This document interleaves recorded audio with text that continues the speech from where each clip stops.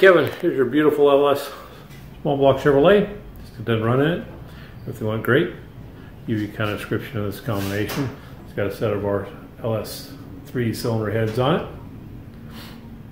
Custom DSS pistons in it. 4340 crank, H-beam rods.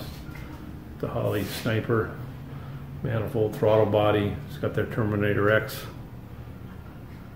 fuel management. It's got our front Moroso pan on it.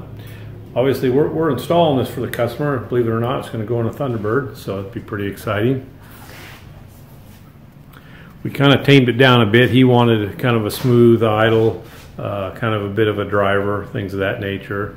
It's 441 cubic inches, so it makes pretty good torque and stuff. So go in there and show you how it ran.